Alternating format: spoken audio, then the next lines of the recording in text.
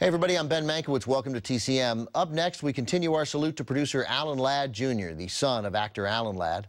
Laddie, as he's known, was instrumental in getting some of the biggest movies to the big screen, including Young Frankenstein, Braveheart, Star Wars, and the movie we have coming up next. From 1983, The Right Stuff. Joining me to discuss the movie and the career of Alan Ladd Jr. is Stanley Isaacs. Stanley produced and directed a documentary about Ladd. Stanley, thanks for being here. Thank you for having me. So The Right Stuff is an interesting story, because as we mentioned, as we were tossing to the movie from the documentary, despite the fact that he produced it, 8 nominations, 4 Oscars, Alan Ladd Jr. claims he's never seen the final product. That's what he says. It is quite amazing. It was, Ladd requested cuts to the film. He felt, as he said in the documentary, it should be under 3 hours. By the way, a producer saying that a movie should be under 3 hours, it doesn't sound unreasonable. Well, but it was a massive story. It was I mean, you're telling a massive story. And I was at that screening that we talk about at the Castro Theater in San Francisco. The premiere? The premiere. Well, it was one of the first public screenings it was a test market screening. Gotcha. And halfway through the screening that night, I remember the air conditioning went out in the theater, and not one soul got up to leave. I mean, they were riveted to the screen. They were watching the picture. And it was July in San Francisco, so it was a pretty nasty night. But the picture played great, but then there was the meeting afterwards talking about what cuts and what changes needed to be made. And Phil Kaufman apparently agreed to make them. Then Ladd, as he said, got sick, went to the hospital. When he came back, everything that they asked to be cut was put back in. Prior to the existence of the Ladd Company, Alan Ladd Jr. was an executive at Fox. Correct. And sort of the thought was that he would stay forever. What caused him to leave and then start this company that was wildly successful on its own? As I understand it, now again, this is my understanding, I can't vouch for the authenticity of all the facts, but the success of Star Wars was so enormous that Ladd went to management and felt that his top executives deserved some kind of a bonus for the work and the success of the movie.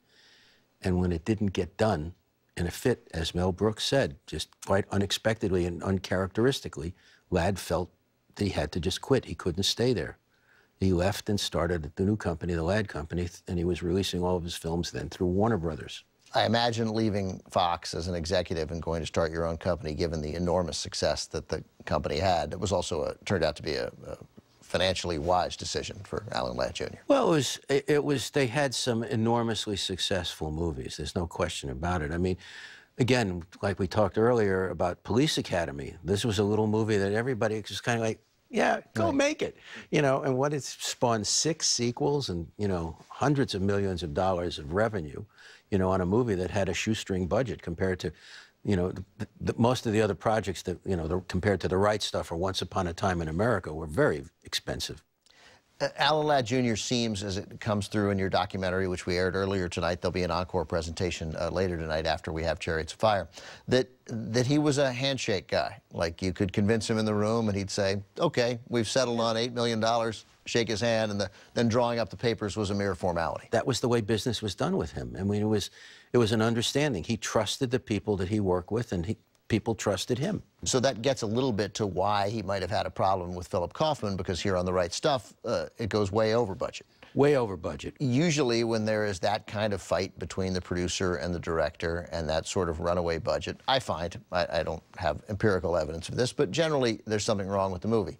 In the case of The Right Stuff, in the end, the finished product still turned out great. It's an almost perfect film. I have my considerations about knowing what they wanted to cut, but I look at it and I think it's such a great slice of Americana and American history. All right, well, we'll talk more about that after the movie. Here it is, though, from 1983, directed and written by Philip Kaufman and starring Sam Shepard, Scott Glenn, Ed Harris, and Dennis Quaid. The Right Stuff. I'm back with Stanley Isaacs, here to discuss The Right Stuff and the career of his friend, producer Alan Ladd Jr. So we talked a little about Ladd's conflict with the writer and director, Philip Kaufman, who he doesn't even name, just refers to as the director. So the story, to remind people, Kaufman kept about 15 minutes in the movie. Ladd had wanted it brought in under 3 hours. Right. It's about 3:15. Do you know, has Ladd told you what he wanted cut, more or less? The best of my recollection, a lot of it involved the end of the movie and wanting to end on a much more dramatic note with the Chuck Yeager story with the crash of the plane.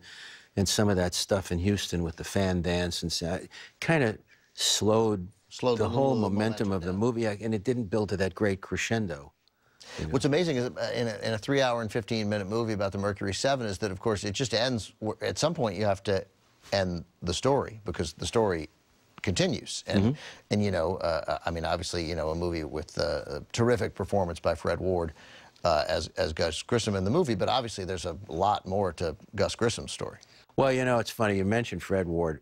When we first saw the movie, with the great ensemble cast, and most of these guys were relatively brand new to the audiences, my wife and I both felt Fred Ward was going to have a major career. Oh, is that right? Yeah, in that Bogart-esque kind of character, hangdog look, and it just, for whatever reason, it didn't quite connect. You know, whereas Scott Glenn and Ed Harris and Dennis Quaid. And Sam Shepard to some extent, too. Yeah, right. To more than some extent. Well, but most of it as a writer. But also I have my feeling that Fred Ward had he did that Remo Williams movie, and I think if that had worked as a franchise, his career might have gone off in a different direction, Yeah, he's a terrific actor. Fred Ward, Robert Forster, I always put them together. Two of my favorites. Two of my favorites, that's right. So, is Alan Ladd Jr., is he retired? Does he? No, he's still active. I mean, I know he's got a couple of projects. If you check out on the IMDb page, I think there's 1 or 2 projects that he's still attached to, but not nowhere near as active as he was. And he still sees his friends every week for lunch, and I'm sure they're always talking new projects. You've been to that lunch, yeah? I have. I stumbled into one. It was the greatest 90 minutes not the greatest 90 minutes of my life, but a pretty great 90 minutes. It's pretty amazing. I mean, just when you stop and think about the history that these men have and the fact that they're friends for so many years in a business that's pretty disposable. Yeah. You know, these guys sit there and they enjoy each other's company and they share so many, they've been a part of each other's lives for, again, we're talking the mid-70s and earlier with Jay. Jay Cantor, who was an agent and then a producer, Alan Ladd, agent and a producer, Mel Brooks, Richard Donner, the director, Michael Gruskoff, a producer, and I think it's Jay Cantor's line in your documentary that they've been going to lunch so long, they used to talk about girls. My favorite line. I love that. Now we used to talk about girls, now we think about girls, but we talk about doctors. That's right. Which Stanley, is great. Great stuff. Thanks very much. Thank you very much. Up next, Stanley and I return to introduce another Alan Ladd Jr. production, the Best Picture Oscar winner for 1981.